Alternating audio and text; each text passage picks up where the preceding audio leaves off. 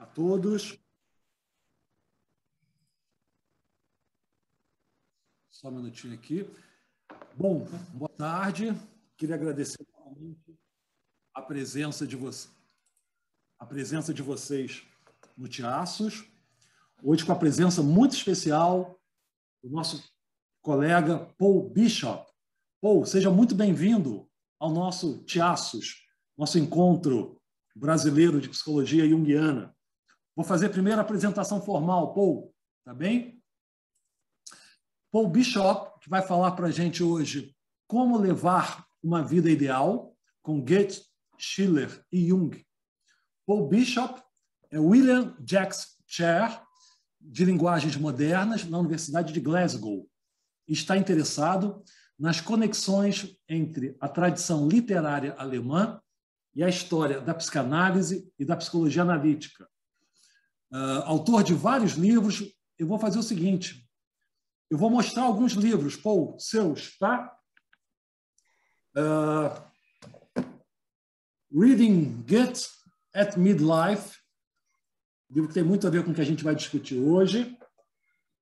Um livro editado pelo Paul Bishop, O Arcaico, O Passado no Presente.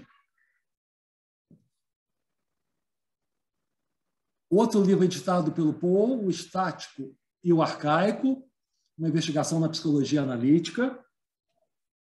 Esse livro que é um dos meus preferidos, Paul, On the Blissful Island, Nietzsche e Jung, Analytical Psychology and German Classic Aesthetics, Goethe, Schiller e Jung, em 2 volumes, tá? 2 volumes. Um que eu só consegui mimeografado, o Self Dionisíaco, Recepção em Jung, de Friedrich Nietzsche, e uma pequena biografia, mas muito interessante, uma perspectiva muito própria, que eu gostei bastante de ler também, sobre Jung, do Paul Bishop. Paul, um prazer te receber.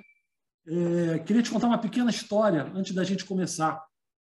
Quando a gente começou a planejar os passos, eu conversando com um amigo meu, que provavelmente está aqui, Maurício Santos, que é um psiquiatra e analista junguiano em formação, ele me fez uma pergunta, que é: mas você vai chamar o Paul Bishop, né?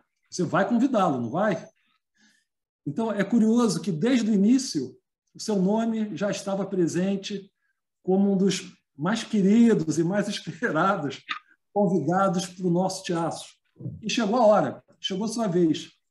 Sinta-se à vontade, é um prazer imenso te receber, uma grande alegria para mim.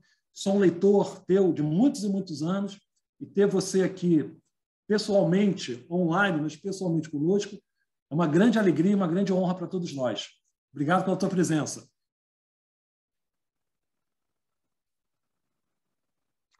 Well, thank you very much, Marcus, for those two kind words. It's great to be with you. It's great to be with everybody. It just shows, looking at those books, how Jung keeps on drawing me back in time and time again. I try to get away, but I can't. And after all, when one sees how important he is as a thinker, one thinks one's chosen wisely if one sticks with him. I'm delighted to be here virtually over Zoom with you. And what I really wanted to do was to share some material with you by Goethe and Schiller, and to do it as a kind of experiment where we're going to do it very simply. Of course, the texts are in German. I've given you some translations in English. You've got the texts in English. Very kindly, some Portuguese versions have been found. I've got the texts. And what I'd really like for us to do is to read them together. And I think that if we approach them in the way that I'm going to suggest, we can understand why Goethe and Schiller were so important for Jung. And if we want to understand Jung better, then we need to understand Goethe and Schiller better as well. It's a mutual engagement between these two sets of authors. And just to remind ourselves how important Goethe was for Jung, remember what he says about Faust in Memories, Dreams, Reflections. He talks about, in his youth, in the 1890s, how he was caught up in what he calls the spirit of the age. And he says, Faust struck a chord in me. It pierced me through in a way I could not but regard as personal. So when we're reading texts by Goethe, we're reading texts that were very, very personal for Jung. He says, it awakened in me the problem of opposites, good and evil, mind and matter, light and darkness. He says, these are Jung words, my own inner contradictions appeared here in dramatized form in the figure of Faust and Mephistopheles. He says, Goethe had written virtually a basic outline and pattern of my own conflicts and solutions. So if we think about that when we read these texts, I know one's by Schiller, I'll say something about that, but these texts, think about them, what they would have meant for Jung. And it's interesting that Jung summarizes the project of analytical psychology precisely with reference to Goethe and to Faust. Jung says this, he says, I consciously linked my work to what Faust had passed over. One, respect for the eternal rights of humankind. So for human rights, there's a political project here. Second, recognition of the ancient or the archaic, another name for it, where we come from in order that we know where we're going. And third, continuity of culture and intellectual history. And what I want us to do this evening is to experience that sense of continuity and continuity of culture and intellectual history by reading texts that are written in the 1780s, 1790s, 1800s in Germany, and ask ourselves, what do they mean for us now? What do they mean for me in the 21st century in Scotland? What do they mean for you in the 21st century in Brazil? Can we find that continuity of culture and intellectual history? The whole point of Jung, I think, is that we can. So what I'd like to do, and we'll see how many poems we get, that they're quite long, and we don't want to rush it, and it's not about how many we can get through. If we can get through at least one by Goethe and one by Schiller, I think we'll have done well. So I'd like to start then with the first of the poems, the dedication of 1784 by Goethe. I don't know whether we're able to share the screen and get that copy of the text up as we were doing slightly earlier. We did a little screen share and we got that text up. Let's just see if that works. And it is, there it comes. Beautiful. So we just go to the top, go to page 1. There we go. That is just perfect. So we've got the first 2 stanzas there, and I'll just take us down the page as we go, and that keeps our focus on the text that we're meant to be looking at. Oh, that's beautiful. That's absolutely perfect. So we've got a text that's called Dedication. It's interesting because there's another text called Dedication, which Jung places in front of Faust. So this idea of dedication is important, both for Faust, but here it's a dedication about Jung, about Goethe's own task as a poet. But we might also think about it as the vocation of the analyst. We'll see how that might play out in a moment. So we have this text, dedication, that's quite abstract, but you'll notice that the text starts very, very concrete We're in a narrative. The morn arrived, his footstep quickly scared. I'm not going to read out the poem, that would take us too long. I'm just going to describe it, comment on the important bits, and then when we get to the questions, we can see whether I got it right or wrong. So we start off in this poem in morning.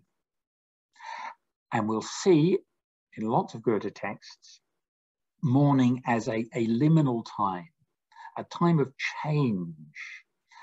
And we already see in this first stanza that morning, when we say morning has arrived, we're talking about something in allegorical terms. We're personifying something. We're taking something abstract, something, a time of day like morning, we're turning it into a person. And we'll see this whole idea of allegory is very important for Goethe. We might also think, is allegory very important for Jung? Think about the way that Jung writes his Red Book, talking and dialoguing with his soul. So we have someone who is, it's morning, they wake up, they go out from their cottage up into the mountains. It's full of freshness, the dewdrops. It's a youthful day. That's another kind of personification. And everything is quickening, enlivening him. The whole point about life and experience is there in this first line, this first stanza. And then we go through down to the second stanza, and we're going up the mountain. We're climbing up and noticing as we go up the mountains that from the valley there comes a streaky mist. And a mist, a fog, something like that, is a natural phenomenon. But we'll see that it soon becomes a supernatural phenomenon as well. So we have the idea of these mists, these clouds enveloping the person who's climbing up, a bit like someone climbing up a Swiss mountain. And as they go up, the morning, the light is replaced by darkness and gloom. So as we get to the end of that second stanza, we have, I was left alone in twilight gloom. So you can see how we're shifting between light of day to something paradoxical. All this mist is kind of the darkness of day as well. So let's just move down another couple of stanzas on the page. If we can go down there on the page. That's wonderful. There we go, that's just perfect. Thank you very much, that's beautiful, that's lovely. So we've got these three stanzas here. So we'll see in this poem that what's very, very important are these images of light and dark. And here we have this idea of a peculiar light form. It's twilight. We have the sun, even though he's pouring out his light, it's seen as through the mist. We can never see the light of the sun directly. And of course, that's literally true. You can't look at the sun. You blind yourself if you look at the sun. So we have to see things through mists.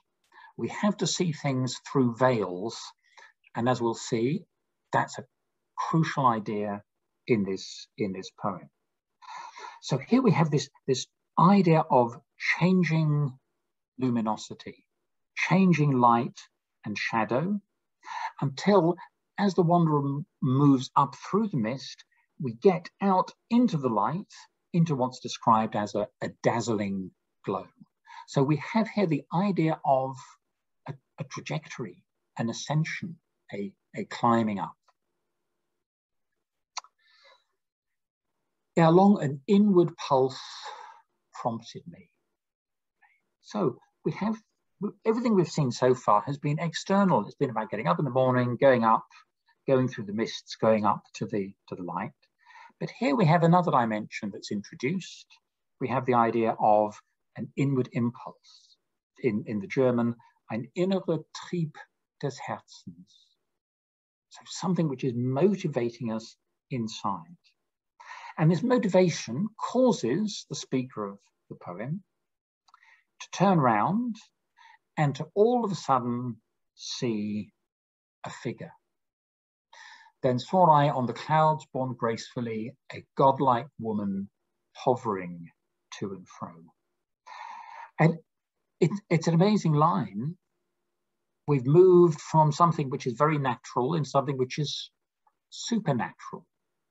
We've moved into something where we're seeing the landscape into we're all of a sudden seeing a godlike woman floating around on a cloud. Ein göttlich Weib. And we can see, and we'll see that this figure will be more precisely described in a moment, but it is literally the divine feminine. It's ein göttlich Weib. It is literally the divine feminine. Remember, we've already been set up for the idea of allegorical exchanges, and it's possible to have this allegorical interchange with the person. We're back in business. Well, where did we lose you, Isa?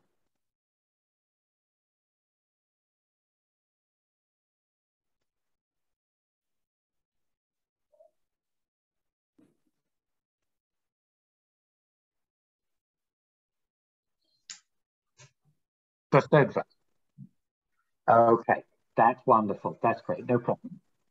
That's great. Okay, smashing stuff. That's good. So what we see in that third stanza, which is set in a natural setting, is an essential imagery about light. We have light and darkness. We have the sun. He's climbing up the mountain. Remember, we're going up and up the mountain, and we've got this mixture of cloud and sun. And so far, everything we've seen is natural. But at this point, things become supernatural, because in this landscape, he suddenly comes across, he's prompted by what is described as an inward impulse. So everything so far has been external, everything so far has been natural. Now we have something which is to do with the person inwardly, an innere Trieb, an inner drive. And we have something which is very, well, not natural, is very supernatural, is that the wanderer is prompted to look round and see this figure on the clouds, borne gracefully, floating there, a figure described as a godlike woman, ein göttlich Weib, a woman who is literally divine. This allegorical figure, we might say, this allegorical figure of the divine feminine. And this figure is not just there, but the speaker is interacting with her. She gazed at me. Okay? So there is a relationship that's set up between the speaker and this divine feminine figure that he's encountered. And then we'll just do this last stanza here before we move the page, but it's just fine as it is now. What does she say to him? She says, "Do you not know me? Do you not recognize me?" So there's already a relation between the I of the speaker, the ego, if you like, and this divine feminine. Kennst du mich nicht? Do you not know me? She says. And she appeals to the memories that he has of his childhood. What this figure of the divine feminine is saying is, you always already knew me. There is always already a connection that's there. She says, did I not see thee when a stripling, when a young man, yearning to welcome me with tears, heartfelt and burning? We've got a text which is full of the divine. We've got a text which is full of emotion as well, and appealing back to memories of childhood. Okay, let's move on to the next few stanzas. Just go down a little bit, onto the next page. There we go, perfect. That is beautiful. That's just perfect. We get 3 on screen. That is wonderful. And we have this moment of response. Yes, I exclaimed, overcome with joy. It's an incredible poem, this, for the intensity of the emotions that are informing it. And in particular here, the idea of an intensity of a moment of recognition. that he says, in fact, what I'm now seeing is something that I knew, but I didn't know that I know, he says, I recognize you as a force that has always comforted me, always sustained me, always been there from me.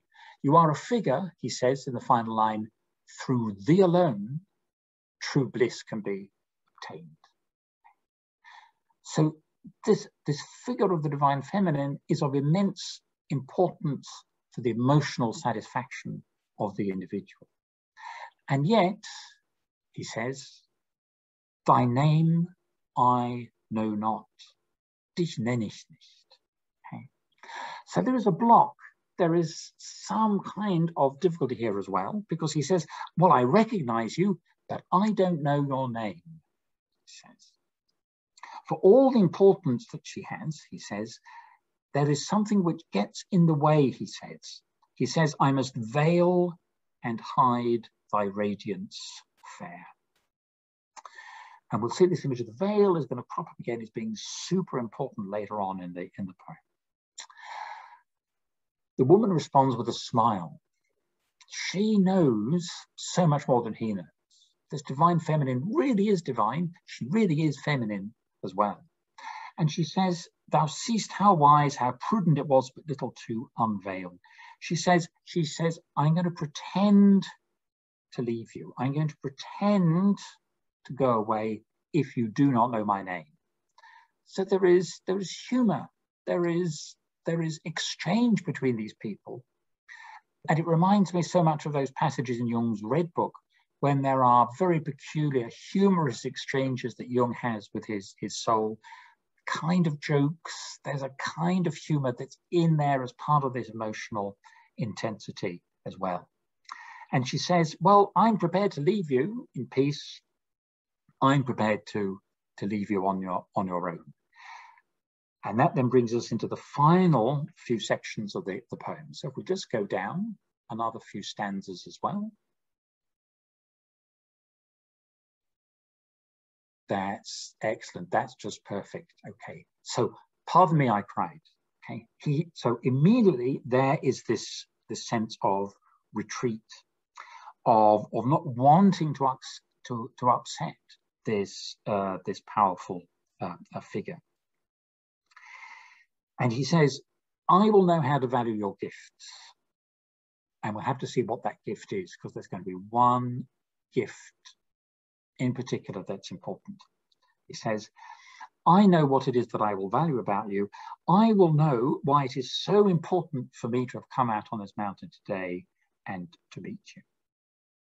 And as he says this, as I answered, toward me she turned her face. So the divine, which has threatened to go away, now comes back again with kindly sympathy, that godlike one. So she does understand, really, what he means. Within her eye full plainly could I trace what I had failed in. So he's learning what he's doing wrong. There is something pedagogic. There is something instructional in this encounter, this strange encounter that he's having. What I'd done wrong and what I'd done right. She smiled and cured me with that smile's sweet grace. So the smile communicates an immense emotional intensity. And the effect of this is described as to newborn joys my spirit soared anon. Before we came in, I was talking with Marcus about the word Geist and how difficult it was to translate the word Geist. Well, we've got in German the word Geist here. Zu neuen Freuden stieg mein Geist heran. To newborn joys my spirit soared anon. So there's a real emotional roller coaster that one goes through in this poem. With this new sense of joy, this elevation of the spirit, the soul, the mind, he says, I could now draw closer to her and observe her. He can now approach the divine figure. And then comes this moment of exchange. Through the light cloud, she stretches out her hand. There is this gesture that she is going to pass something to him. And if we go down then to the next few stanzas, we're going to come to the key moment in the poem, which brings it to its conclusion. So if we can just go down the screen a little bit there, that is just fabulous there. And what she's going to give him is something that she came out of. Remember, she emerges out of the mists, and she is going to give him, as it were, a kind of essence of mist. She's going to give him what is described as a veil of purest white. This veil, which is swirling around her in 1,000 folds. And she says, I know you. We've seen this before, this whole idea of identification, of being known by someone else. She says, Ich kenne dich. She says, I know you. I know that the good that is within you, and I'm going to give you the prize long destined. I'm now going to give you this ultimate gift, which is, and quoting that line there on that stanza, which we can see, second stanza on the page, the veil of minstrelsy from truth's own hand. Slightly out of date translation there, lovely translation, but slightly out of date. It is the veil of poetry. It is der Dichtungsschleier. It is the veil of poetry aus der Hand der Wahrheit, out of the hand of truth. And so who is this göttliche Weib? She is truth. She is the allegorical figure of truth, who gives us, who gives the speaker, who gives Goethe, the veil of poetry. And although the veil conceals things, it allows other things to be revealed to them that we wouldn't be able to see directly, like the light of the sun, that we can see safely through the mist, but we cannot see directly. Okay? So we now move on to the final couple of lines. Let's just look at those final couple of lines, which brings the poem to its conclusion. That is beautiful there. That's great. And the whole point about this gift of the veil is that it is not just a gift that's given to the speaker, that's given to the poetic eye, that's given to Goethe, but this gift is going to be shared with everybody. It's a gift that the poet will be able to use to delight all those that he comes in contact with. He says, when thou and thy friends at fierce noonday. Okay? So there's a social dimension to this. This veil, this gift of poetry from the hand of truth, that we approach truth through poetry, is a gift that's going to be shared.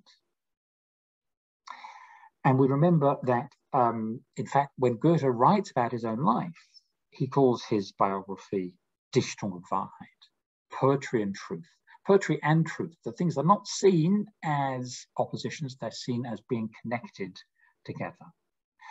And this gift of poetry will have an immense transformative effect. The tones of earthly woe will die away, the grave become a bed of clouds so fair. To sing to rest, life's billows will be seen, the day be lovely and the night serene. It's a beautiful, transformative, refreshing function that art will have. And so that's why then, at the end of the poem, the poet turns around and addresses us, the audience. Come, friends, he says, come along.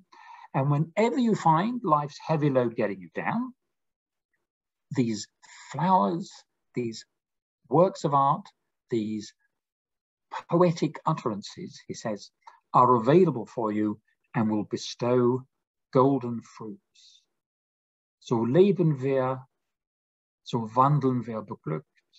We'll seek the coming day with joyous mind.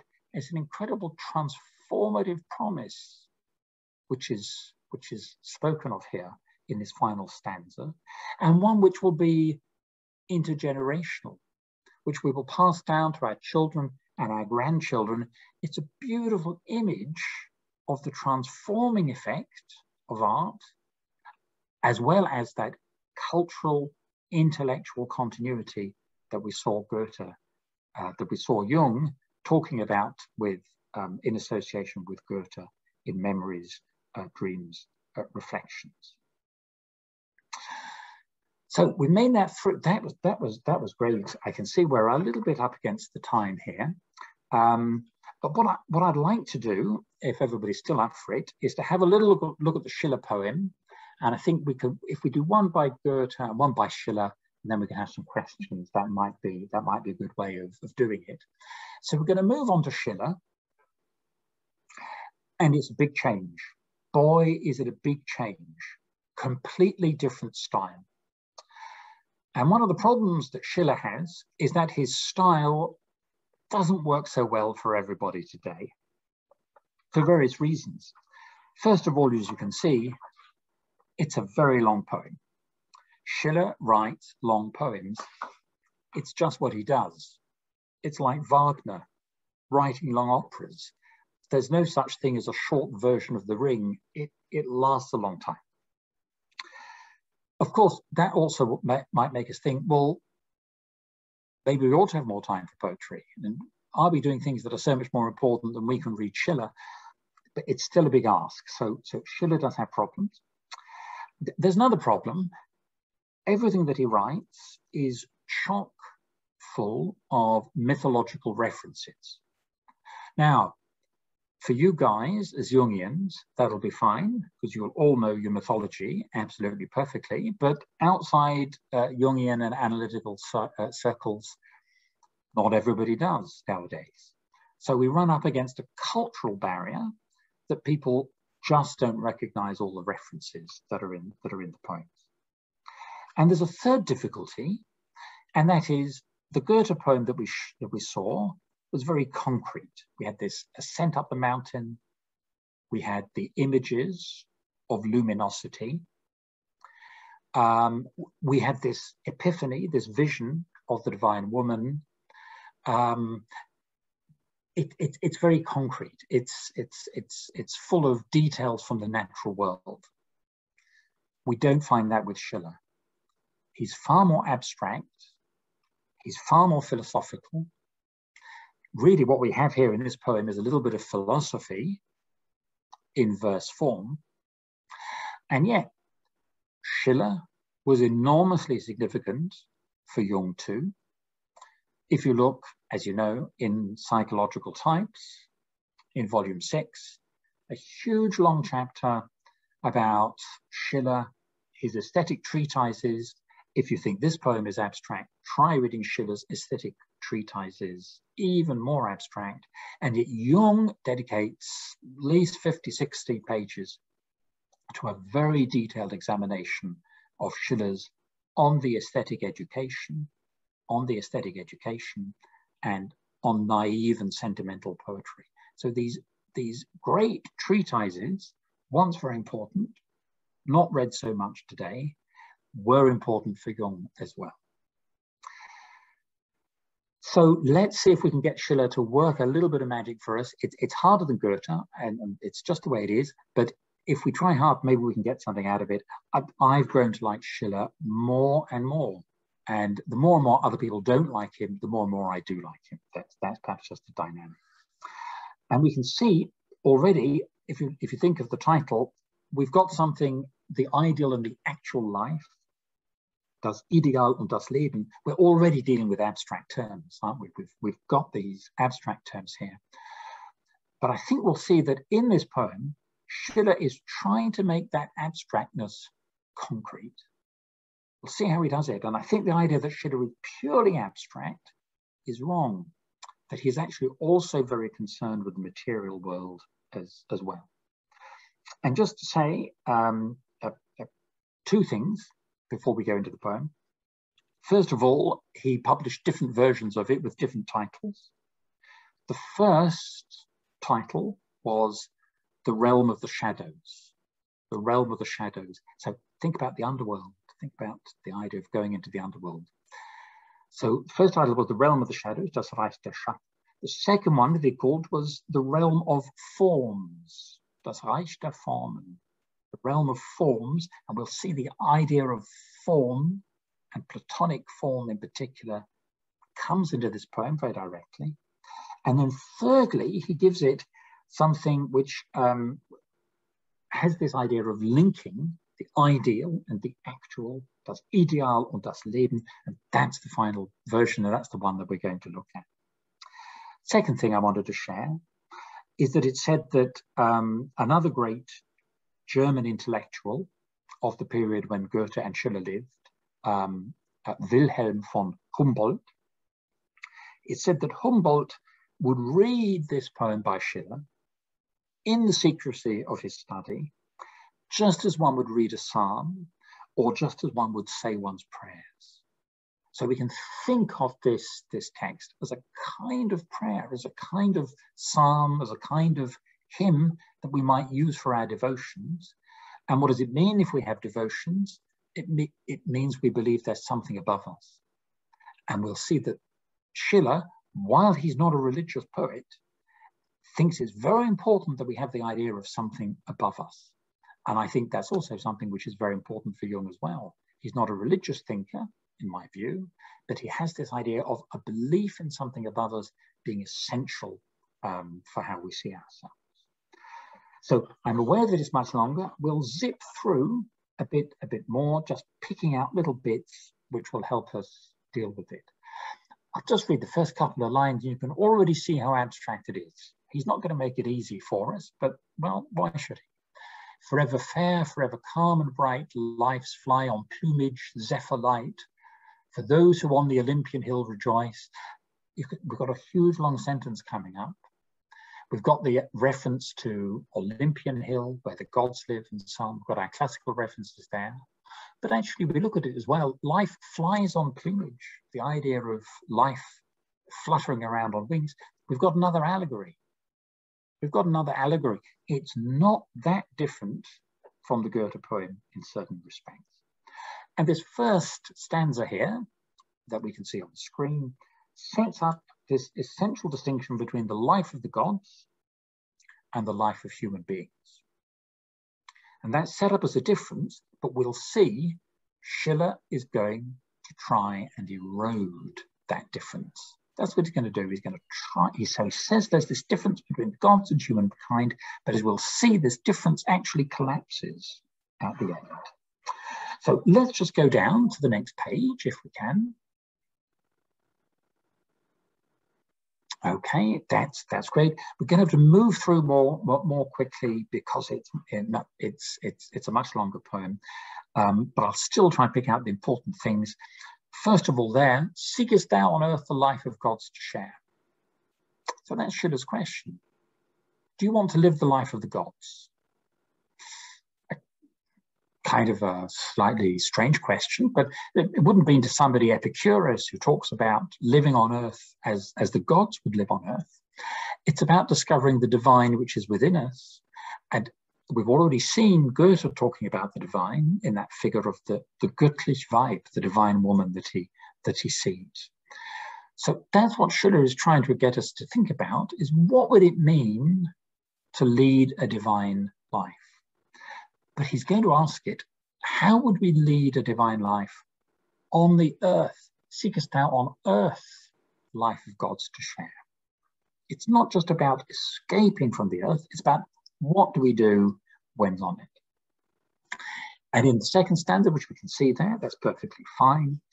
This introduces the idea of the weavers of the web, and we'll constantly see, it's one of the interesting things about these poems is the idea of veils and webs, things which are interwoven. It's a very interesting image that Jung is very interested in as well. We find it here, the idea of the weavers of the web, who are, in mythological terms, the fates. Okay. They're working away on an earthly level. In other words, we are determined physically by laws of nature, by our class backgrounds, by our gender, whatever. It's not as if we're free individuals. We come predetermined in some way, and yet Schiller is going to say, for all that determination, for all that fatefulness that we have, we can be free. That's the extraordinary argument that he has. How can we be free? Because he says there is the form, the archetype. There it is, the word in the middle of that second stanza, the form, the archetype. Now, before we get too excited, the German word is not Archetyp.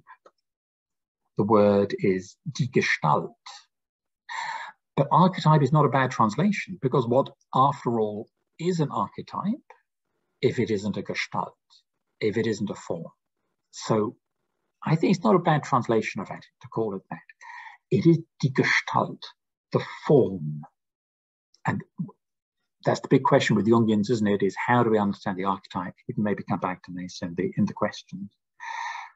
It's because there are forms, because there are Gestalten, because there are archetypes, that we are able to, as he says, high from this cramped and dungeon being, spring into the realm of the ideal. In des Ideales Reich, we can spring into the realm of the ideal. And this looks as if this is all very escapist, but I want to try and show you that it isn't. It's a misreading, I think, to see it as escapism. The ideal is what informs our life on earth. That's what Schiller is trying to say. And that's what he says in the next line. If we just take us down the page a little bit down into those stanzas there. That's perfect. That's lovely. That's beautiful. So he says, here, bathed perfection in the purest ray is the archetypal man, der Menschheit Götterbild. So the divine image of humanity. And that is here, it's free from our earthly life, but it informs it. So it's not as if it's nothing to do with our life. It's existing in our life in a different way. That's the important thing about the ideal. So there is a divine image of what it means to be human.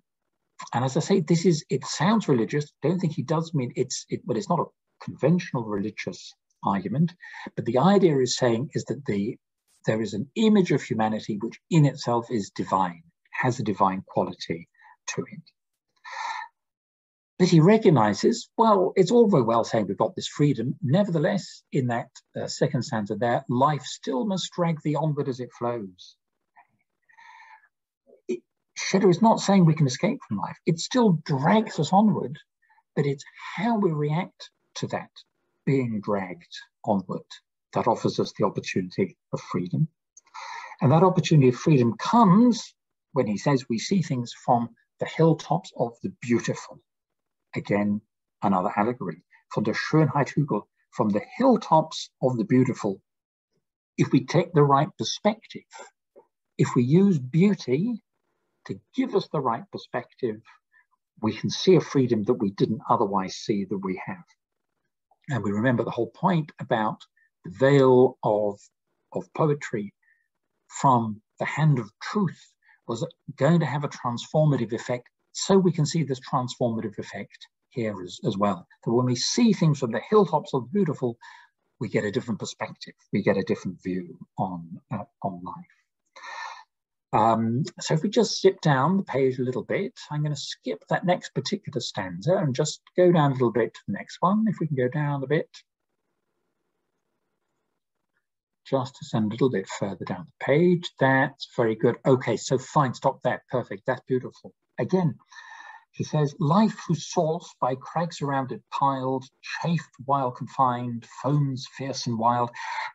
There is a real poetry if you read it in German, which is quite good, is that he says, even though life is full of waves and destruction, it's foaming, at the same time, water which can be rough and choppy and full of waves and dangerous, it's also water that can glide, soft and soothe. So the water shows us both the troubled aspects of life and this calm serenity that can be part of it if, he says, we gain the still beautiful. We've got that line there where he talks about if we can durch der Schönheit stille Schattenlande, life will flow more smoothly if we can see it from the perspective of beauty. So the idea here is that the aesthetic has a transformative effect. It's about, these poems are immensely transformational poems, the way that they see art as functioning. And then this art is given a particularly material, concrete form by Schiller, when we move into a metaphor which informs the next few lines, where he talks about the activity of the great sculptor. He says, the kindling genius, some great sculptor glows. And what we find here throughout this poem, through many of its stanzas, the idea of sculpting and shaping. And remember, a sculpture, a statue, is obviously material. There it is. It's a chunk of stone and very heavy. But it has a shape, it has a form, and that's what transforms it from something purely material into the work of art. That's why there is this great call in Schiller's poem. Try and move us on so we can get through it in time. He calls us onward to the sphere of beauty, go. So there is an appeal to us as a reader to enter into this realm of beauty. Onward, O child of art. And again, remember, think about that Goethe poem where the divine feminine was speaking to the figure of the wanderer. These poems are all about engagement. They're all about engaging with the world that we find ourselves in. He says, out of the matter which thy pains control, the statue springs. So again, we have this idea, very ancient idea in the Western tradition of liberating the statue from the stone. The idea that the statue is somehow within the stone and has to be released from it. Not as with labour wrung from the hard block, but as from nothing sprung, Aryan light, the offspring of the soul. So this will be even more impressive than the act of the sculptor is bringing the soul. Key word for Jung, O meine Seele, where are you, my soul? He says in the Red Book. This will be something which springs out of the material world. So carry on down. The next stanza is, I'm going to try and move us through these. If we look at the next stanza, it's essentially, if human sin confront the rigid law, is about human inadequacy. Keep going down, keep going down. If you go down a little bit more, there we go. That's wonderful, just pause there. I'm not going to dwell on human inadequacy. That's all too clear. Great lines here. Fly the boundary of the senses. Live the ideal life free thought can give. It sounds as if he's telling us to turn our backs on the earth, but as we've seen, it's not that. It is about not being limited by the sensory world. It's about living the ideal life free thought can give. And there's all kinds of political dimensions to this stuff as well. We can maybe talk about the politics of some of this German idealism as well. And why do I say it's about the way we live our life? Well, look, Schiller himself says, let but divinity become thy will. Okay? In the German, it's take up divinity into your will. So this is, the will is something that we exercise. So this is about engaging with freedom and the ideal and divinity, not turning our back on the earth, but integrating those things into it. It then gives, in the second stanza that we have on the screen there, an example from very famous statue of Laocoon. And Laocoon is an individual from Greek myth who suffers terribly by a huge sea serpent coming and squeezing him to death. But the whole point is this suffering, that even within these immense sufferings, it's possible to be free. That's the argument that the German idealists took from these works of art. And this is explained if we go down a little bit into the third stanza that's there. If we just go down a bit, that's absolutely perfect, where we're told in the ideal realm, we can see Laocoon rides but does not groan. If we are in this ideal realm, we can transmute our suffering, we can transcend our suffering, we can overcome it. And this suffering is real physical suffering. It's not denied that it's real. It's not denied that it's physical, but it's about how do we change it, how do we transform it, how do we transmute it. And art is the answer for these thinkers as to how it's going to do it. Art, we're told, gleaming through grief's dark veil. This image of the veil, again, so important to the way that this tradition thinks. And now we're doing really well on time here. We've just got 3 more stanzas to go. So let's have a little look at them. So in the glorious parable, behold, how bowed to mortal bonds of old, life's dreary path divine Alcides trod. And who is Alcides? It's another name for Hercules. And these last 2 stanzas, actually, even good news, folks, it's not 3 stanzas of Schiller, it's 2 stanzas. So in these final 2 stanzas, we concentrate on the mythical figure of Hercules. And Hercules is, of course, the great archetypal figure of struggle. He has all these tasks to perform, terrible tasks, very energy absorbing, very exhausting. He lives his life performing these tasks. No sooner has he finished one task than he has another to do. And yet, look what happens to Hercules. Hercules, as a hero, is a semi-divine figure. And as a semi-divine figure, at the end of his life, Hercules becomes divine. He actually ascends, he's taken up onto Olympus, that Olympian site that we saw referred to in the very first stanza. So we can see the mythological references there in this last but one stanza. The reference to the black-browed god is the reference to Charon, the ferryman of the souls across the sea. There's the reference to Juno or Hera, the wife of Zeus who begot Hercules with Alcmene, so a reference to this semi-divine origin, the offspring of a god and a human woman. And we have this idea of all of these torments that he goes through until the god cast down his garb of clay and rent in hallowing flame away the mortal part from the divine to soar to the imperial air. So again, we have the same dynamic that we saw in the Goethe poem. Remember that he is at one moment full of joy and his spirit soars up. When he identifies with the Goethelich vibe, when he identifies with the divine woman, there is this immense sense of a release of spirit upwards. And here we have exactly the same dynamic. This is an abstract poem, it's a philosophical poem, but so many of the dynamics in these 2 texts are the same. And he soars up into the air. And that, of course, is the mythical representation of his apotheosis, of his becoming divine.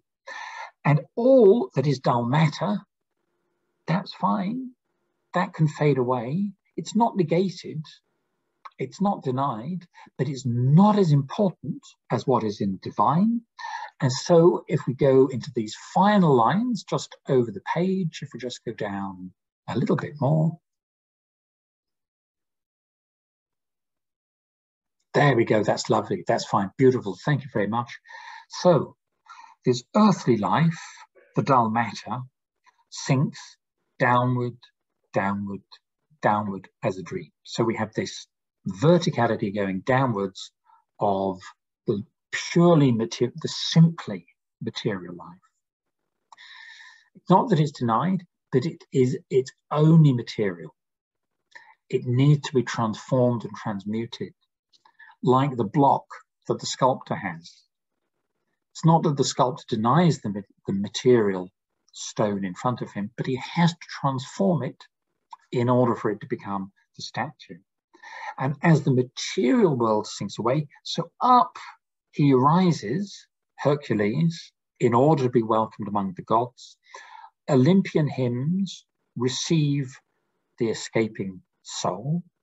So Hercules is going to join the gods up on Olympus. And a beautiful image, which again gives us a sense of the divine feminine, smiling Hebe from the ambrosial stream fills for a god the bowl. So Hebe, a daughter of Zeus, the wife of Hercules, and most important of all, the goddess of eternal youth. She is the cupbearer to the gods. She brings delight in the glass to the gods, and she reaches him, Hercules, this bowl full of ambrosial liquid. She gives him this sign of welcome, this libation, in order to welcome Hercules, who has become divine, who has become godlike. Just as earlier on in the poem we were asked, well, how are we going to live our life amongst human beings? How would we seek on earth the life of God to share? The model for how we would do that is Hercules, who is semi-divine. But Schiller's whole point is that human beings, if we understand our formal archetypal aspect, that we are already semi-divine as well. We just have to realize it and translate that into action. So we've gone through 2 texts there. I think at that point, it would be lovely to have some questions and comments from you. We've done one by Goethe, one by Schiller. I'd really like to know what you think.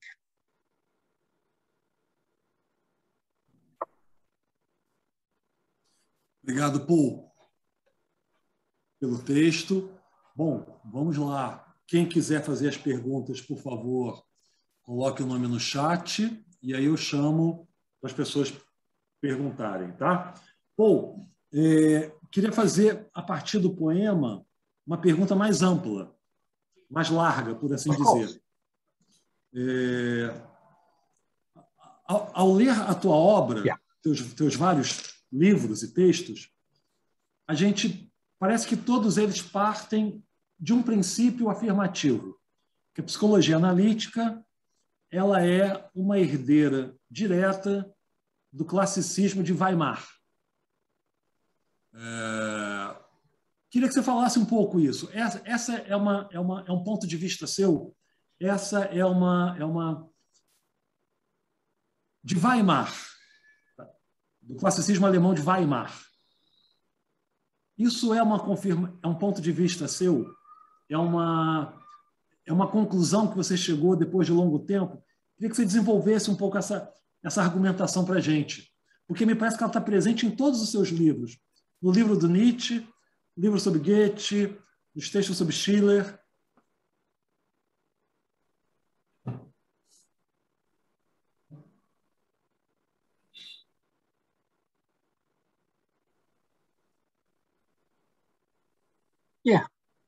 Yeah, that's great. That's a good question. Thank you. Thank you very much.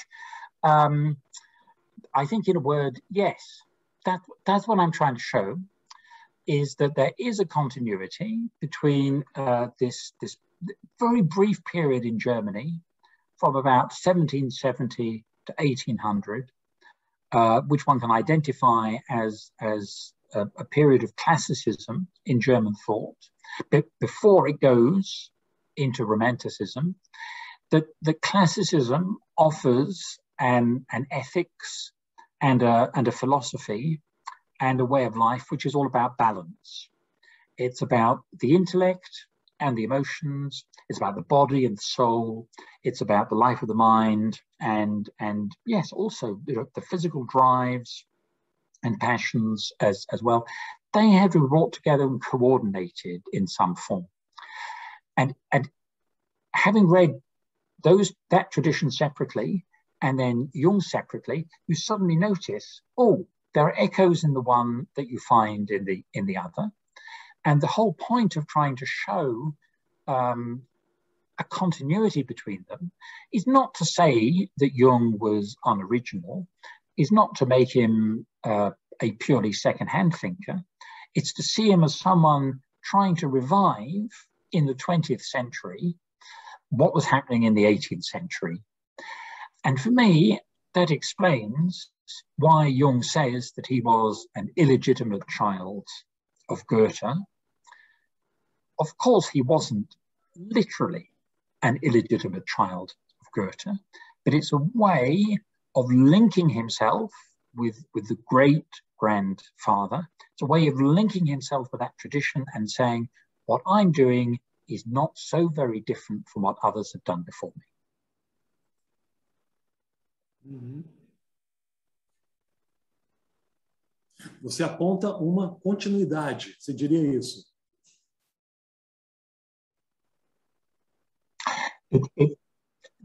That's exactly the idea. It's exactly that phrase that we find Jung talking about in Memories, Dreams, Reflections, where he talks about cultural and intellectual continuity.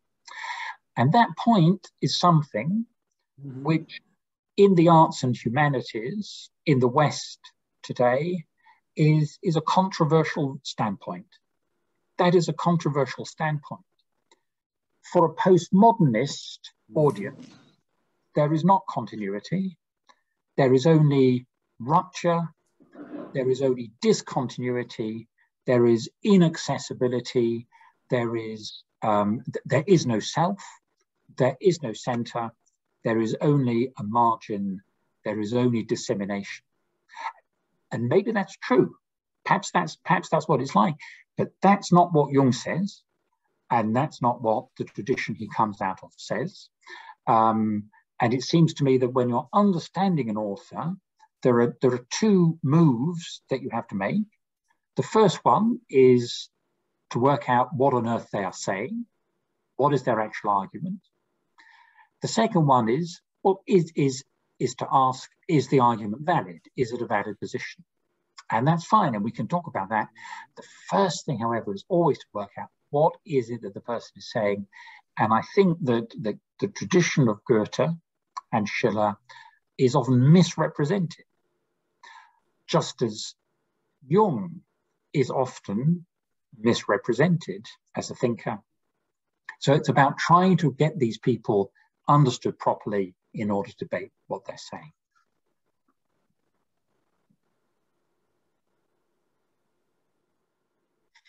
Perfeito. Obrigado, Paul. Vamos começar.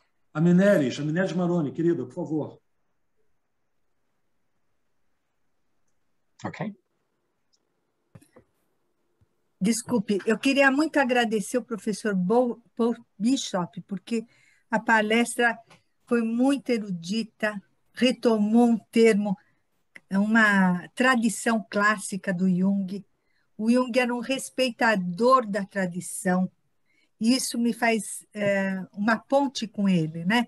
Ele não é um novo, ele sempre fala, não, voltamos aos povos originários, voltamos aos filósofos, voltamos a uma tradição. Eu acho que isso é uma construção humilde do Jung, e muito bonita, né? Eu quero te dizer, Paul, que você me foi apresentado por um grande nietzscheano brasileiro, que talvez você conheça, que é Oswaldo Giacoia. O Oswaldo, ele é o nosso mais importante professor de Nietzsche. E ele me falou, Mineres, leia o Paul Bishop no livro O Self Dionisíaco. Você vai gostar. Eu fico muito agradecida e quero homenagear o professor Oswaldo Giacoia, que me apresentou a você há mais ou menos uns 15, 20 anos, não foi agora, né? Faz muito tempo, uns 15 anos.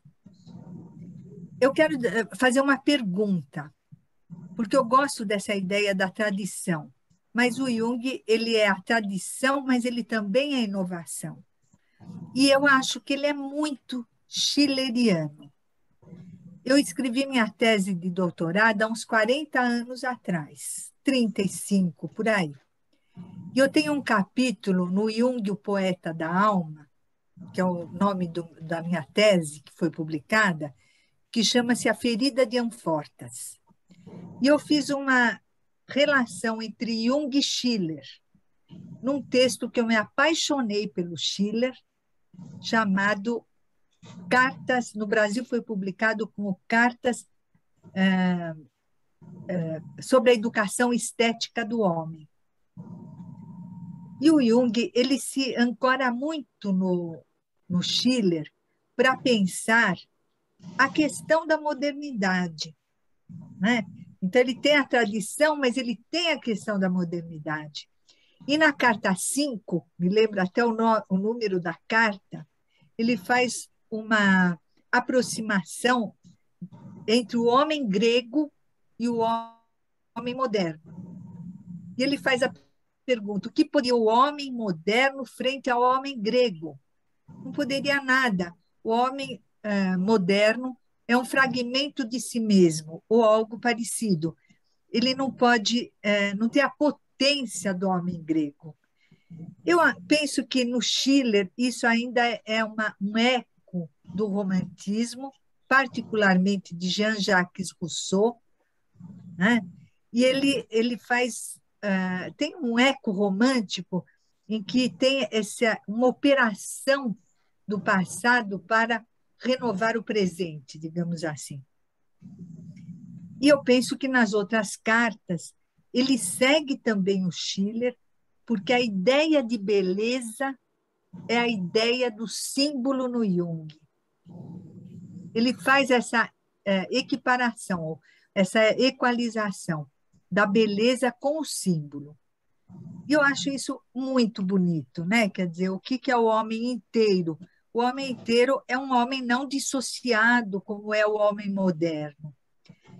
Eu penso que o Schiller tem essa crítica também à modernidade muito forte, que está presente no Jung. E eu penso que essa ideia do símbolo é a ideia de beleza do Schiller. Pelo menos foi isso que eu defendi na minha tese de doutorado, né?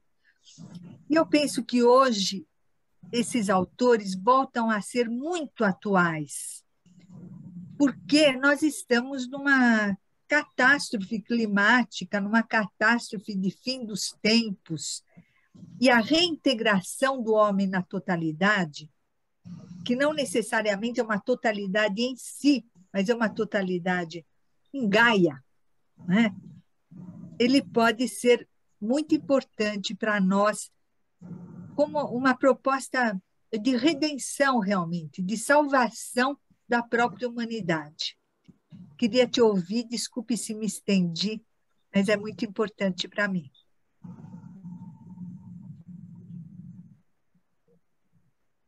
No, well, thank you very much for your question, and thank you for your kind remark. And I'm glad that you found what I've written about Nietzsche and Jung helpful. That was really the starting point of this voyage into rediscovering German literature through Jung. And I think you're absolutely right to present Schiller as a critic of modernity. And that's really what the aesthetic letters are all about, is trying to understand what is this fissure, what is this split that defines modern human beings. It's not just Schiller's problem, it's Rousseau's, it's the great political, social, economic. Marx has it as well, the idea of alienation, so very close, the ideas of Marx and Schiller in this respect. The great psychological, the great psychoanalytic question: how do we heal this fissure? How do we heal this split? And it's interesting, and Jung must have been delighted to see it when Schiller proposes in the aesthetic letters this the notion of the symbol, as you say, is the idea of beauty. We just saw in the Schiller poem how important beauty is to give us a fresh perspective. And in both Schiller's thought and Jung's, the symbol acts as a vehicle. It's not just a thing, but it is a vehicle. It is something by means of which a totality is brought into being, or recreated, or recovered. And that's why both Schiller and Jung are, as it were, critics of modernity, but they're also therapists of modernity as well. And we're used to thinking of Jung as a therapist, but it's also interesting if there is this similarity in the way they approach problems, can we see Schiller as a therapist of culture? Because I think that's what he saw his mission as. And you can see in the Goethe poem as well, the idea of handing to the poet the veil of poetry from the hand of truth, is that that is to be shared, that the transformative effect of art is at once something for the individual, but it also has broader social implications as well. And so that's why Goethe and Schiller and Jung too are political thinkers. In a way, there is both a psychological and a sociological dimension to what they're doing. So thank you very much for your question, because I agree that Schiller is a critic of modernity. And if we align him with Jung, we can see that he is a therapist of modernity as well.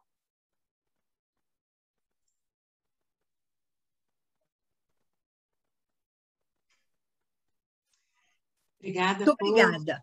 Obrigada, Mineres.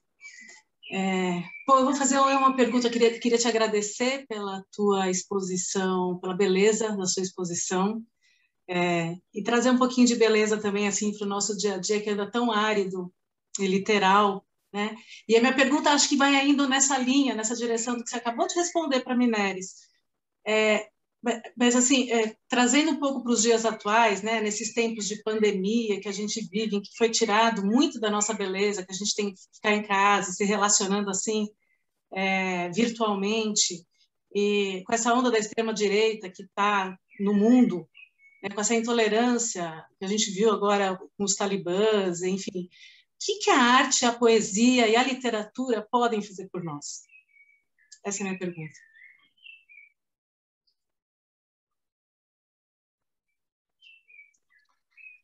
Well,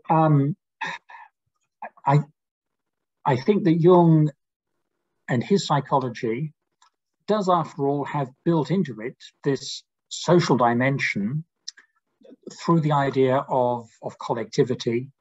After all, the unconscious is for Jung not just an individual affair, but a collective affair.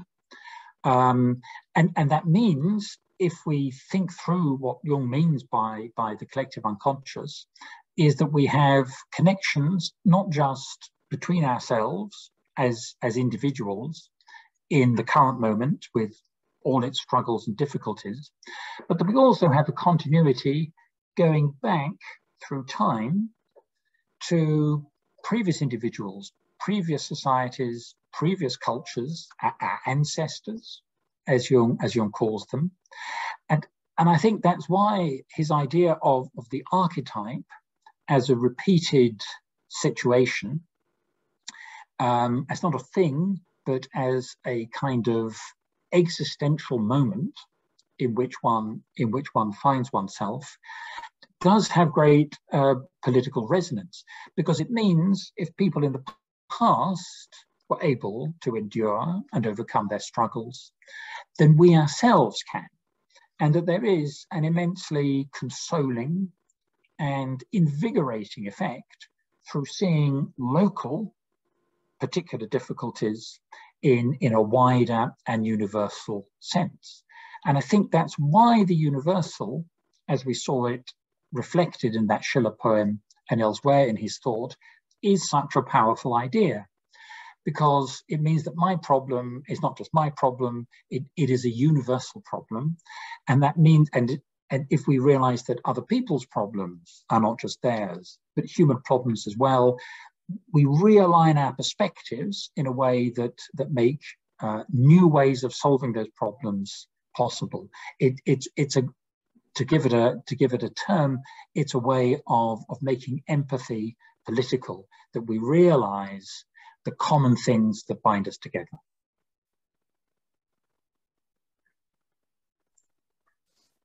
Obrigada. Obrigado, Lu. Arthur, está contigo. Oi, gente. Agradecer a palestra do Paul e pelo trabalho, né, que ele vem fazendo há tanto tempo, né? É incrível. Bom, eu queria tentar formular 3 perguntas, na verdade, assim, rapidamente, né? 3 pontos que eu gostaria que você pudesse comentar. O primeiro é uma pergunta que é a seguinte: o Goethe tem uma obra também importante no campo da ciência. Então, ele tem um trabalho sobre botânica, que ele faz críticas ao Linneu. Ele tem um trabalho sobre cores, né, que ele se contrapõe a Newton. E ele tem um trabalho até sobre ossos, né, sobre a alçada humana, e ele antecipa Darwin, né? O Jung sofre influência desse trabalho científico do Jung, né? Como é que como é que isso impacta o Jung, né? Esse é o primeiro ponto. Né, porque eu nunca vi alguém falando sobre isso, né? Um segundo ponto é com relação ao Fausto do Goethe, né? Tem uma passagem que impacta, parece muito o Jung, que é a passagem quando a casa do Filemon e da Baucis é destruída, né? E pelo Mefistófeles, e ali tem ali uma destruição da casa daqueles que recebem os deuses, né? Então tem ali uma mudança na relação com os deuses, né? E parece uma mudança também dos nossos tempos, né? Eu não sei quem falou, mas alguém disse, né, que para os gregos era o mito era o Édipo, e para os modernos agora o mito é Fausto, né? E essa relação do ego com Mefistófeles, né? Esse ego Fausto, né? Que deseja tanto. Enfim, queria que comentasse também esse ponto, né? E por último, a questão de estamos relacionando o Jung com o romantismo, né? Como é essa relação com o romantismo? Com o Jung, né? O que eu quero dizer com isso? Porque teve muitas críticas ao romantismo, e as críticas, por exemplo, os sofrimentos do jovem Werner, né? Vários jovens se mataram porque se apaixonavam, né? E parece que ali também era perto ali da publicação da Crítica da Razão Pura, do Kant, né? Que também estava defendendo, e foi criticado no sentido de que existe uma razão mais ou menos abstrata, né, que funciona como uma estrutura. Enfim, o ponto do abstracionismo, né? Então, a bela alma do Schiller, a gente nunca alcança, né? É tão bela que a gente nunca alcança, né? A história do Goethe, né, que é uma paixão, mas que não se realiza. Então, parece que fica uma coisa também assim, da não concretização, né? Que são possíveis tendências que pode acontecer no romantismo, né? Bom, enfim, são esses pontos que eu gostaria que comentasse, se possível.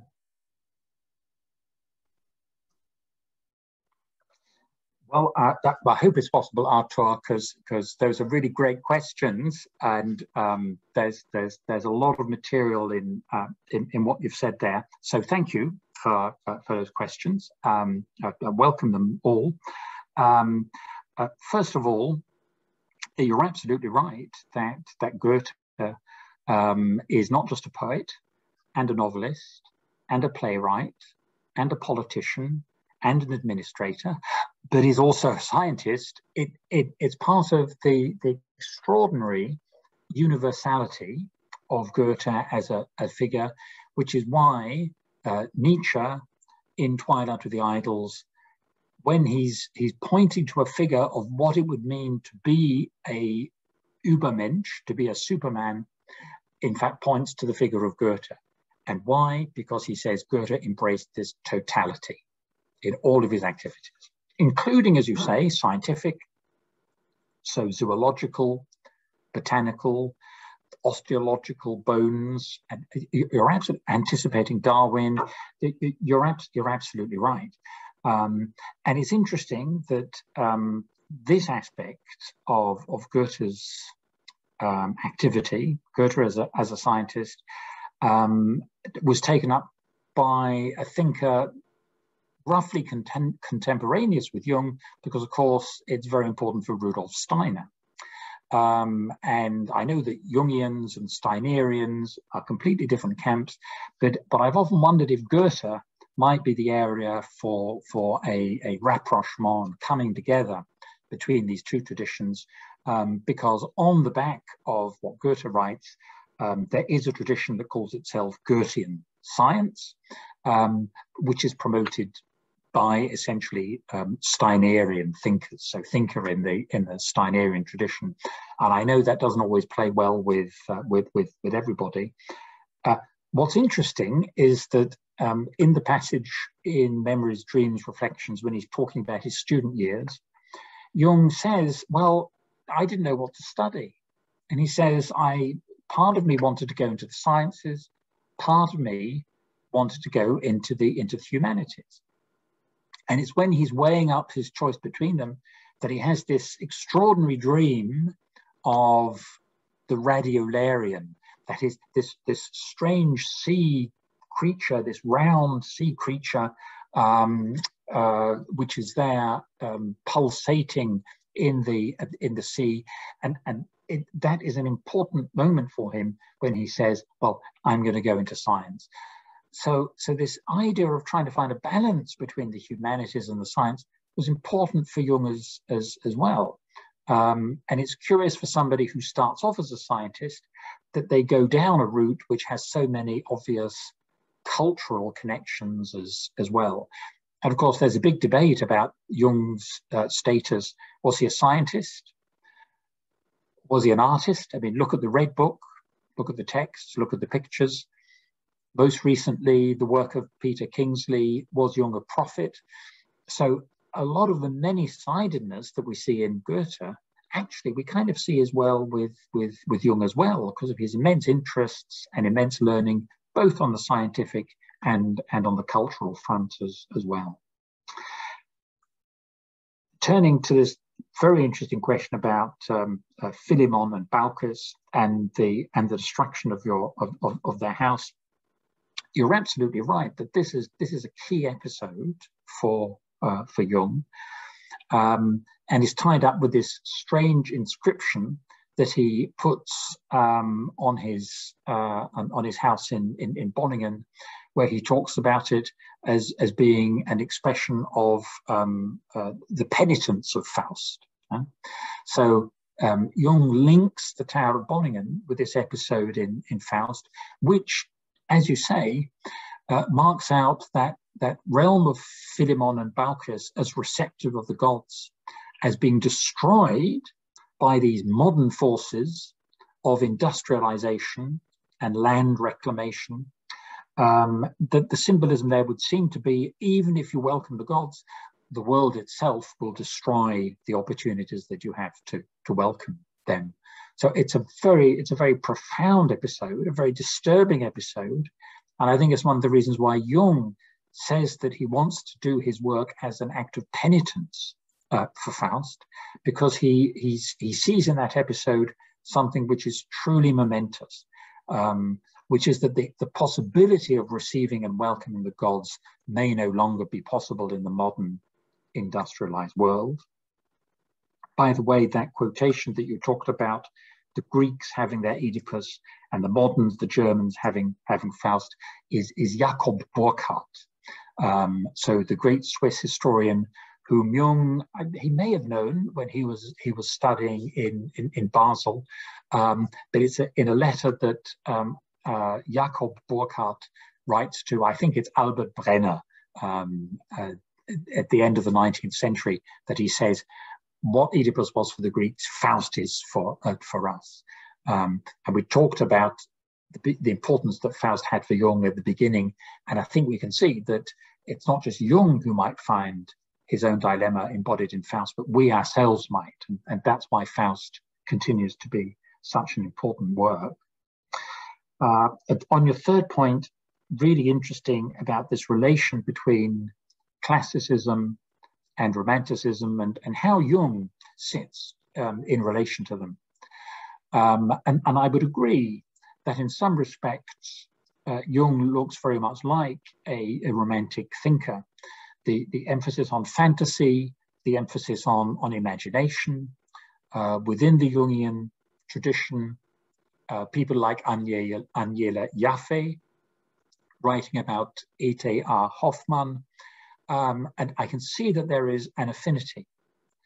But I think the deeper affinity is with classicism, because the whole point, as I read it in Jung and as I see it in the Red Book, is about the imagination and the fantasies not getting out of control,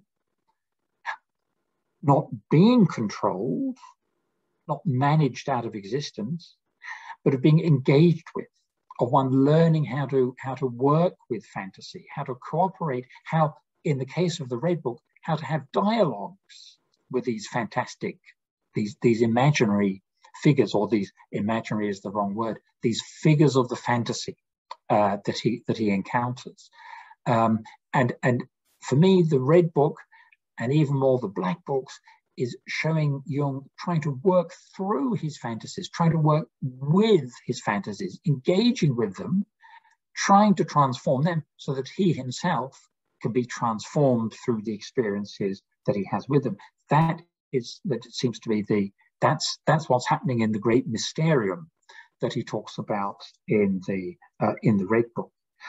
And the case of Werther, I think, is interesting, because you're right, there is this novel by Goethe, the early Goethe, The Sufferings of Young Werther, which is about a fail to individuate, about a failure to integrate, because he ends up shooting himself, and shooting himself very badly. It's a terrible end. But that's the early Goethe. And I think we can see that the later Goethe is about trying to avoid getting into that position. One often describes Werther as being what the French would call an example of pré-romantisme, so pre-romanticism. It's anticipating what's going to go on in romanticism, but it's already a kind of corrective to it, because Werther is not an ideal. In the Romantics, the failed individual is the ideal, or I mean, the mad musician, or the mad painter, or the mad artist, or the outsider figure, which later becomes a great existential theme. All of that is there in Romanticism. But it seems to me that what Goethe and Schiller are interested in is how do you stand outside the system whilst having to nevertheless live within it. So it's not about escaping from the earth. It's not about escaping from society. It's about how to avoid being taken over by those pressures, how to find freedom within those restrictions of the causal world, how to find freedom within those restrictions of the social world as well. So I think Jung, for me, comes down more on the classical side of recognizing the imagination, recognizing the feelings, recognizing the passions, but integrating them into consciousness rather than letting them destroy the individual, as so often happens in Romanticism, and as it happens in the case of Werther as well. It's a strange period in Germany that one moves from the 1770s, 1780s, 1790s. There's just this brief period, 30 years, and then one has really a century of Romanticism. And you might say that existentialism, postmodernism are kind of an extension of the Romantic outlook. The Romantics are interested in fragments. The Romantics are interested in a failure to complete. All of those things, we might say, we've never really recovered from Romanticism. Goethe famously describes Romanticism as a sickness. He sees it as something pathological. But he can do that because he understands the lure, he understands the appeal of it. And I think that's the same with Jung as well, that Jung says, I can be such a good therapist because I know what it's like almost to go mad. I mean, he understands, he has this sense of empathy with his patients, but how he helps his patients best is not through going mad himself, or, if you like, overcoming his madness in the form of the Red Book. And Jung himself would seem to be a very good example of someone who organizes his life. There was an immense pragmatic aspect to the way that Jung lives his life, which would seem to me to suggest that all of this stuff about the imagination and the fantasy is something he takes seriously, that it's all about how to live harmoniously with it.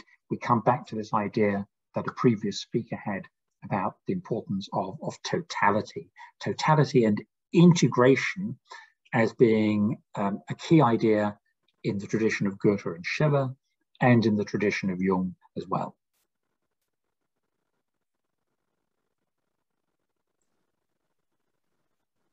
Does that make sense? Arthur. Obrigado vocês, obrigado, Paul. Paul, queria mudar um pouco o foco da conversa e ir para a sua obra, para a sua produção. Nós tivemos aqui no Teatros, no nosso projeto, a Lucy Huskisson, que escreveu um livro sobre Jung e Nietzsche, e tivemos a Gaia Dominici, que também acabou de lançar um livro sobre Nietzsche, tomando o livro vermelho como uma possibilidade nova de interpretação. Ambas fazem menção ao teu livro, ao Self Dionisíaco. Queria te perguntar qual foi a importância desse livro na tua obra e como é que você vê esse livro hoje junto a essas outras produções mais recentes desse tema Jung e Nietzsche.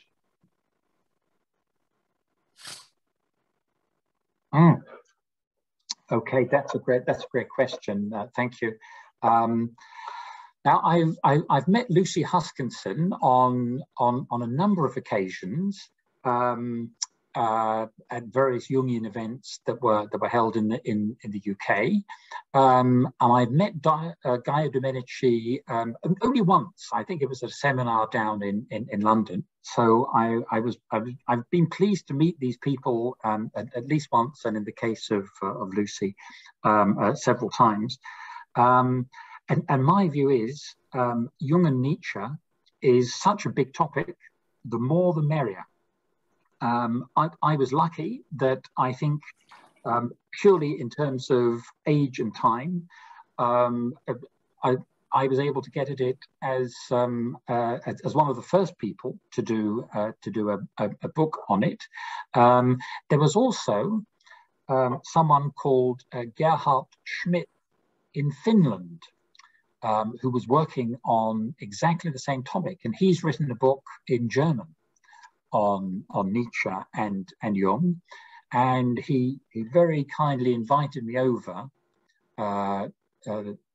to give a paper, and he told me that he was so annoyed when he saw that my book had come out, because it had come out just a few months before his had done. And I said, "But I'm very sorry about that. I didn't know." But I think the topic of Jung and Nietzsche, like Goethe and Schiller and Jung, is so important. The more people who work on it, the better.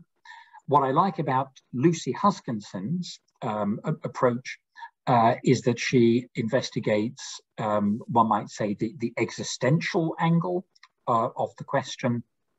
What I like about Gaia Dominici's approach is she has a big advantage, which I didn't have, or Gerhard Schmidt, or Lucy. We didn't have the Red Book. And it was really pleasing.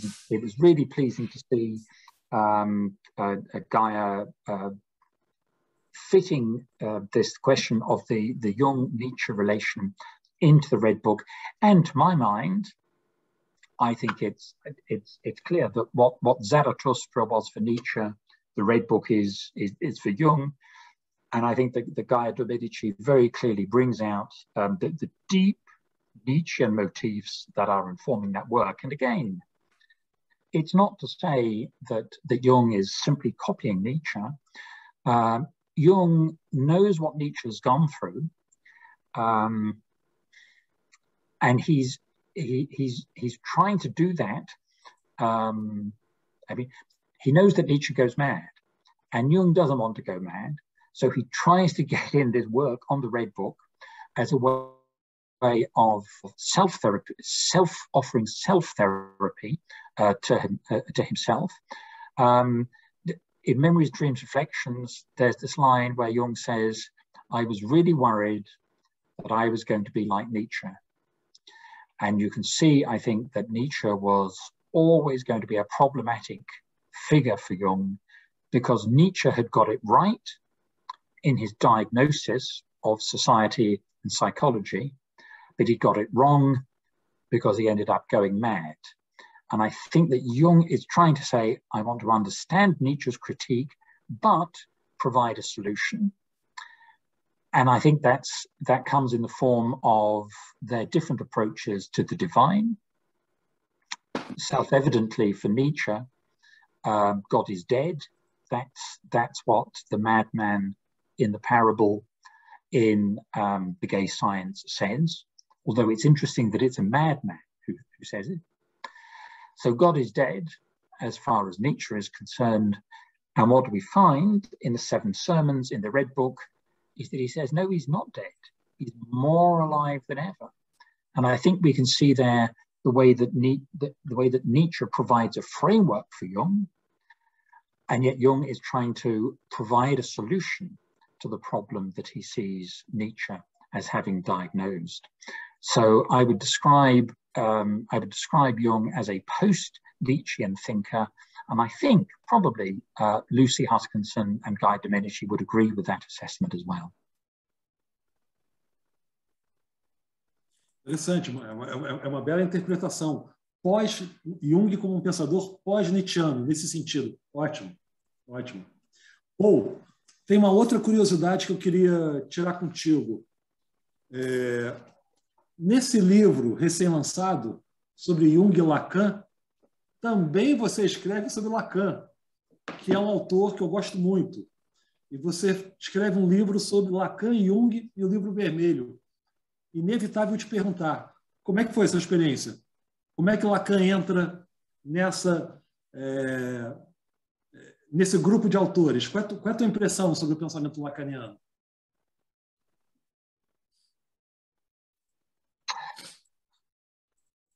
Well, in part, it was because of the invitation from the editors of the book, who put on a conference that got me thinking about the relations between Jung and Lacan, and I think it's something which is why I so much like taking part in events like this evening, is because meetings, conversations, conferences, you never know what's going to come out of them. It's always a great way for sparking thoughts, and it's one of the reasons why I like doing things like this.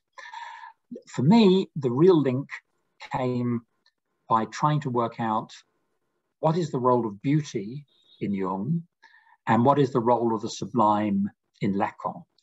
And what I was trying to do in that chapter, taking the Red Book as a kind of case study, was to say the sublime, because Lacan works with an idea of the sublime, which he also takes from Schiller, as I point out. So Schiller is useful not just for Jung, but for Lacan and psychoanalysis in general.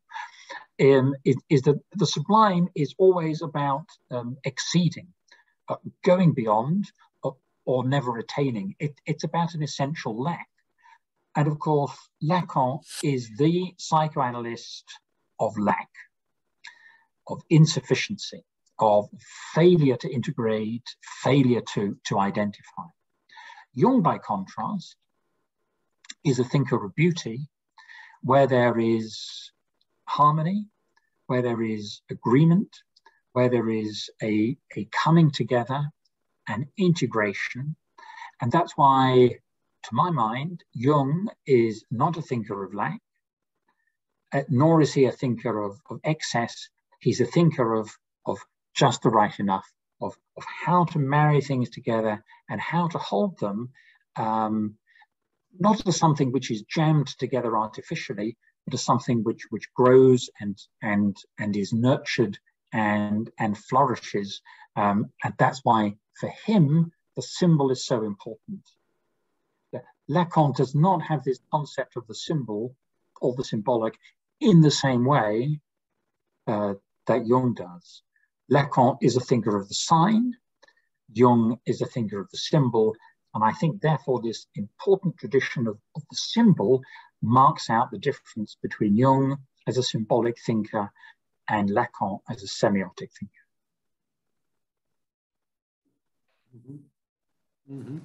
Perfeito, perfeito. Acho que essas conversas, essas interlocuções são sempre muito frutíferas, muito proveitosas. Pessoal, temos tempo para mais 2 ou 3 perguntas, tá? Enquanto vocês pensam, vou fazer mais uma, tá? Vou ser um pouco freudiano agora. Queria falar da Emily Jung. Oh, dear. É a mãe do Jung que apresenta Fausto para ele. E ele lê com 15 anos. E aí é engraçado que no Memórias, Sonhos e Reflexões, ele vai associar a mãe solar durante o dia e a mãe noturna, estranha, sombria à noite. E isso ele vai, de alguma maneira, depois associar com a personalidade 1, personalidade 2, e ele faz também referências a Fausto. Queria que você comentasse um pouco esse episódio. Qual é o lugar da mãe do Jung? Mãe do Jung, Fausto e o próprio Jung nisso? Como é que esse triângulo se organiza?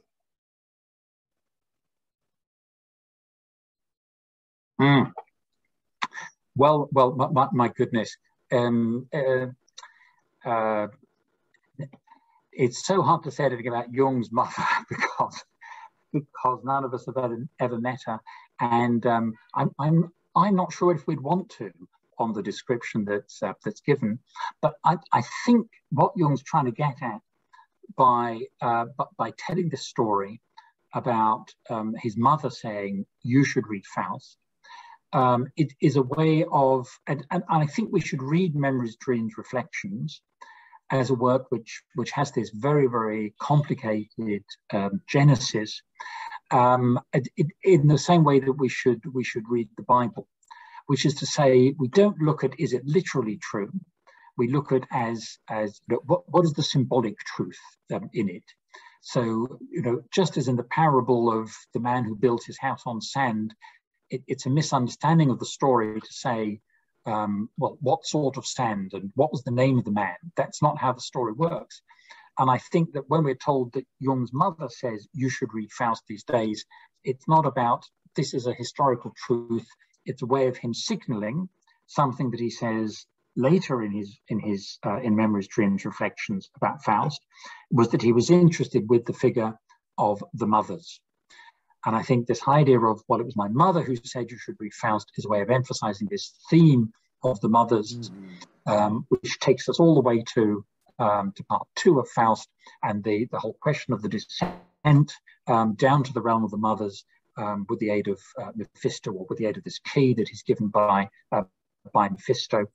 I don't think I'm dodging the question, because I don't think we have enough information to know what on earth was going on with Jung's mother, and of course this very difficult domestic situation that he grows up in, the mother with her 2 personalities, the father who seems to be very depressed, has lost his faith, and there's this line where he talks about Memories, Dreams, Reflections. He says that at night mother became mysterious, mother became unheimlich, and what one can only wonder, just what on earth was that about?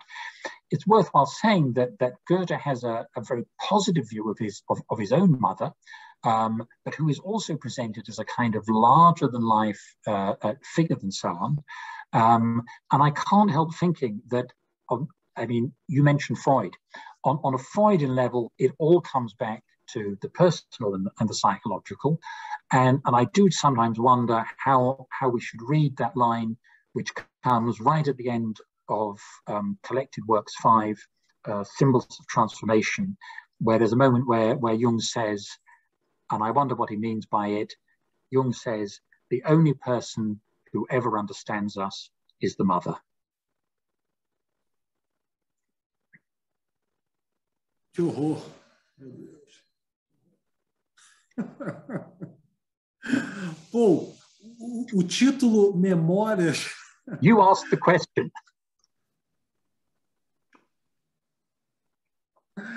Antes não ter nascido, antes não ter nascido.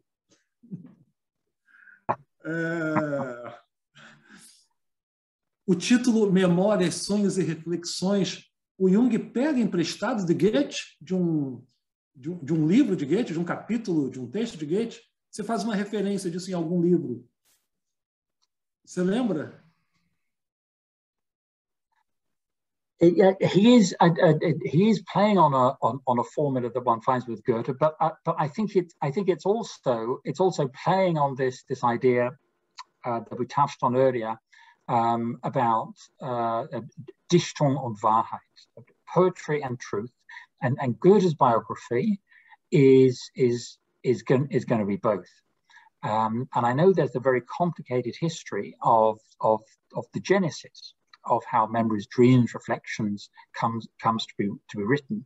But for me, I think the clue to it lies all in those opening pages when Jung says in his prologue, my life is a story of the self-realization of the unconscious. He says it's about myth. Myth, he says, is what really matters. The only question is whether what I tell is my fable, my truth. And I think that's where we get this idea of playing with Dichtung und Wahrheit that you're talking about. And as he goes on to talk about it, it's very clear that he's not offering a kind of conventional biography. He's offering something which is symbolic. He's trying to describe how in Goethean terms he comes to be who he is.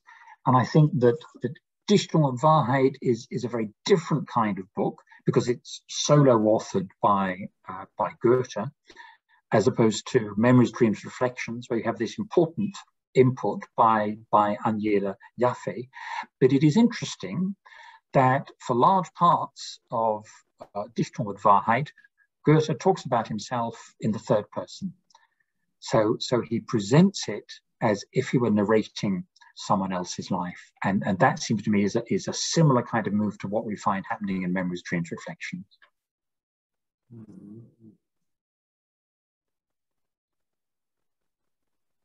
Interessante. Bom, nosso tempo foi 2 horas. São 6 horas da tarde aqui, 10 horas da noite em Glasgow. Acho que sim, não? It's 10 o'clock. It's dark outside. Vou me atrever a fazer a última pergunta. A última. Yeah. Eu não me lembro exatamente aonde eu li ou em alguma aula no YouTube sua, que você diz que a psicologia junguiana ela não cabe tão somente, não apenas, dentro de um método terapêutico, e ela não cabe também dentro de tão somente uma teoria psicológica. O que é, então? Qual é o lugar, então, da psicologia junguiana para você?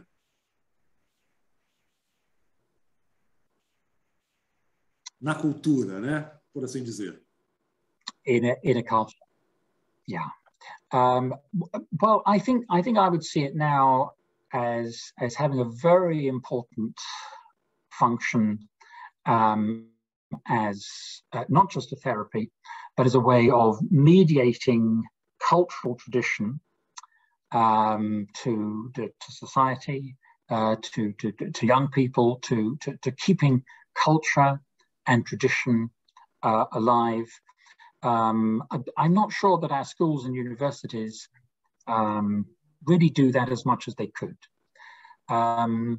And that's not a problem if you're a Jungian, because you've got this great set of 20 volumes of the collected works, which are chock full of culture, chock full of art history, chock full of literary history, architecture, philosophy.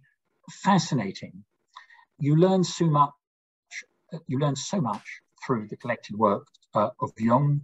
And so I would say one of the things that analytical psychology is at the moment is a great course in what the Germans called Bildung, education, culture, of connecting with the past, not just as something which is of antique interest, but of something which is alive and present.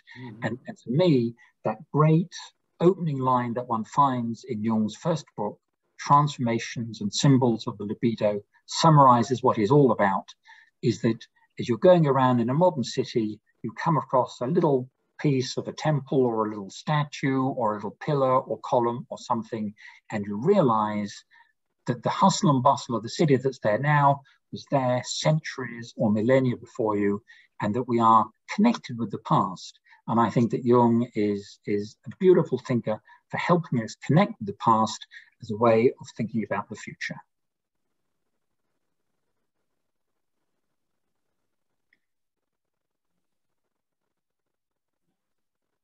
Ótimo.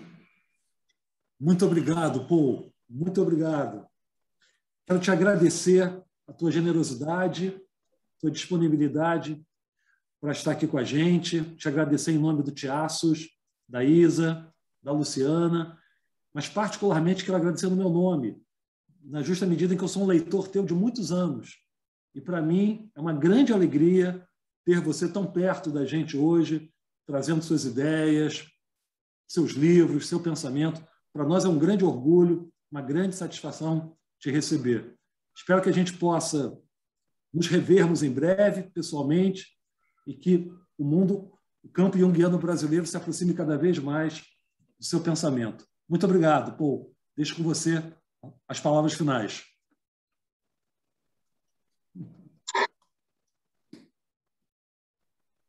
Well, thank you very much. It's very kind of you to invite me. It's very nice to know that I have at least one reader. That's really very encouraging and very reassuring. It's been a great way to start the weekend. I hope you all have a great weekend too. Thank you for your questions. Thank you for listening. Yes, let's hope that one day soon we can get to travel around the world again.